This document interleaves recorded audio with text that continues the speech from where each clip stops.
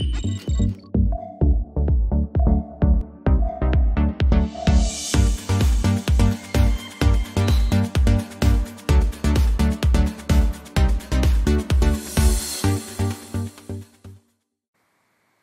back. In this video, we are going to connect our application to mongoDB. So let's get started. So inside my folder, let me create another folder called config. Okay, so all my configuration will be in this file. And the one I'm going to create is called db connect. Okay, .js.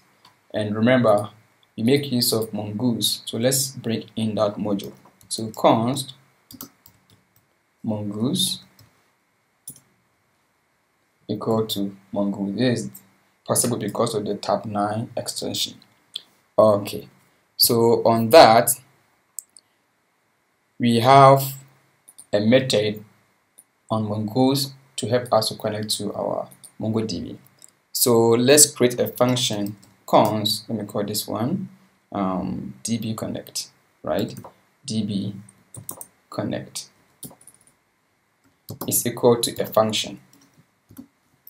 Alright, and connecting to mongoDB is asynchronous, right?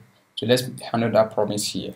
So I'll mark my function as an async because I want to make use of try and catch method here. So I'll bring in my try and catch. Alright, so in here let's create a function called connected is equal to await.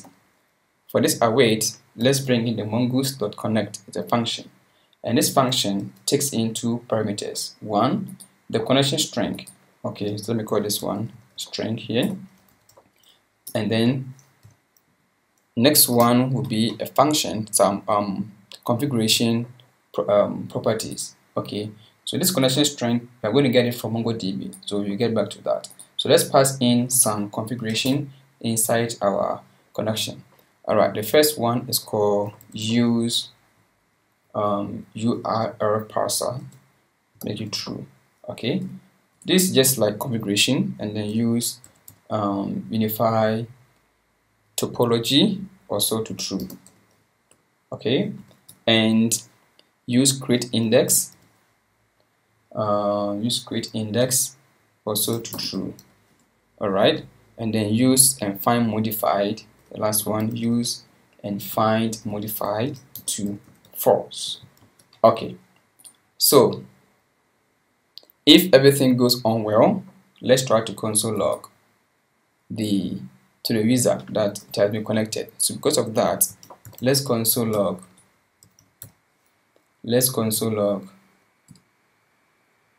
mongoDB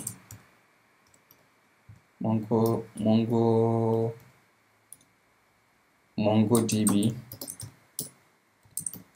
connected.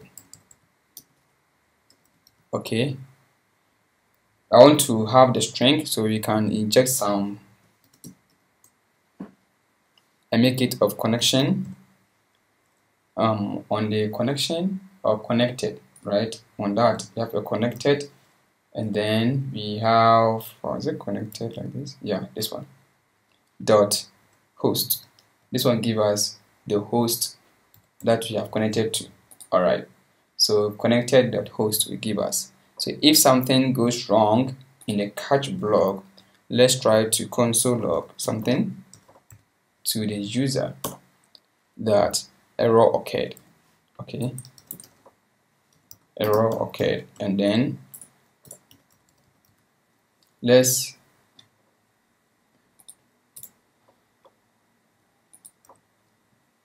try to print out the exact error.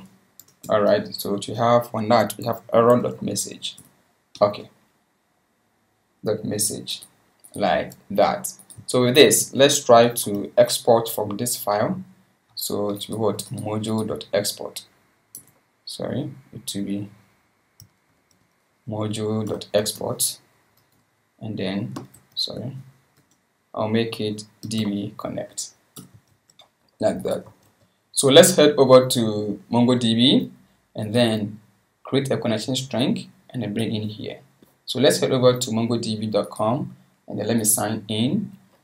I already have an account, and we are going to grab that connection string and then bring it in here. Alright, so let me remove the string here and have a placeholder like that. Okay, so while it's waiting, so let me just enter my details here, and then we are good to go. Alright, so before that, let me take you through the application one more time. Okay, so this is the front end part of it, and then right now we are working at the back end. So we are going to work on this API. First of all, if you go to to-dos, okay, if you go to to-dos, I think my server is not running, and then let's add to-dos here. So let's check my server if it is actually running. Yeah, it's not running at the moment. So with that, so now go to, I have a couple of projects I'm creating. So go to, click on this icon and then new project. Okay, and then for this new project, let's name it as, how should I name it? Let me call this one to-do application.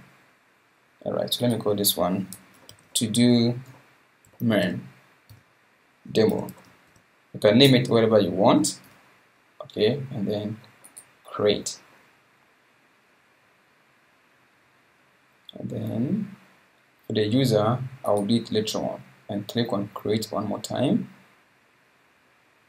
And let's see and proceed to the next part of it.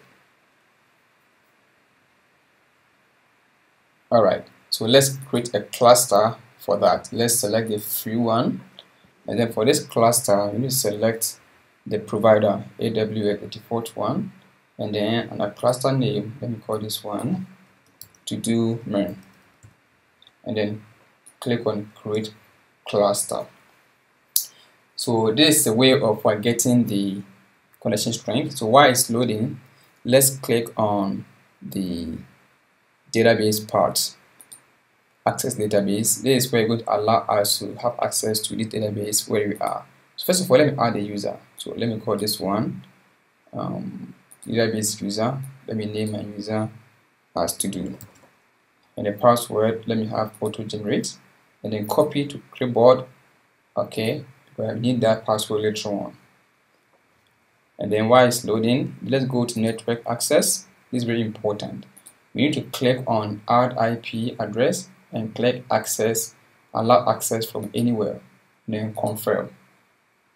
Okay, so now let's go over to the cluster itself and let's see if that's finished. Wow, it is still loading. So let me paste the password I just copied here for, let me paste it here for now. I'll come back to that and copy it. Okay, you can paste somewhere you will remember. Alright, so while it's loading, you take a couple of seconds, then we are going to click on connect and then grab the connection string and then just paste it in here. Okay, as simple as that. So whilst we are waiting, let's try to call this function inside our server.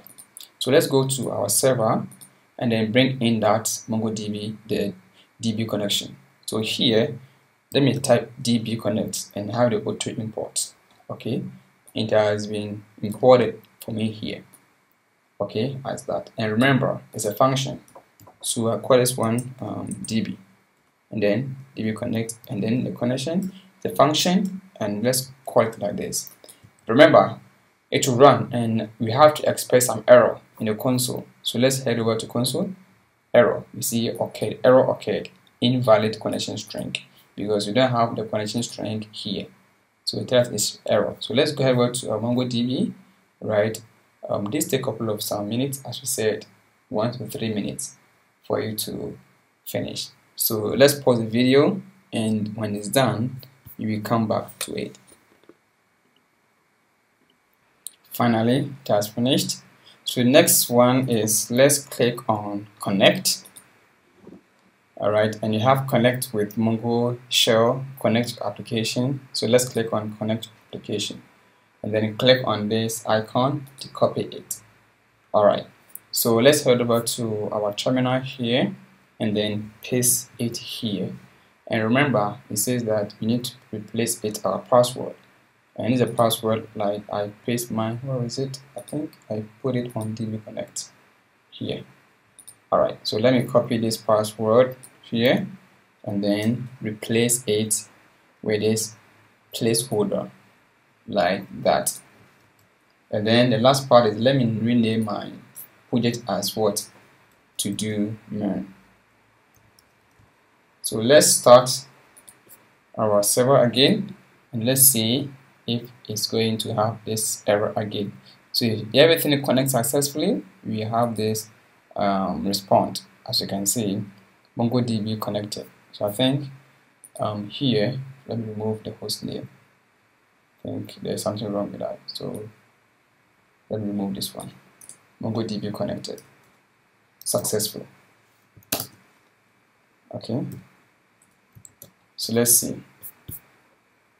Let's wait. And there we have it. So in normal way, we don't place this one here. We will normally place it inside our .env file. Okay, so let's do that. So but I think we can do this one in the next video, but let me quickly do it here right now. So here, remember we installed package.json file called .env file. Where is it? This one. So in the root of your folder of your project, let's create a file called .env. Okay, and there let's have a function. Let me call this one const. Is it const? Not even const. Yeah, just a value property. So let me call this one mongoDB URL is equal to the value. So let's head over to our connection string and copy everything from here, because we don't want to export this one when you push this one to GitHub. Alright, so here let's place it here and let's bring in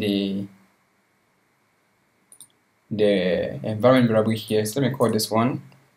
We have access to that as process.env.mongoDB URL. So let's save it and let's see what we have. As you can see, connection error because it's not able to retrieve this one, this environment variable here.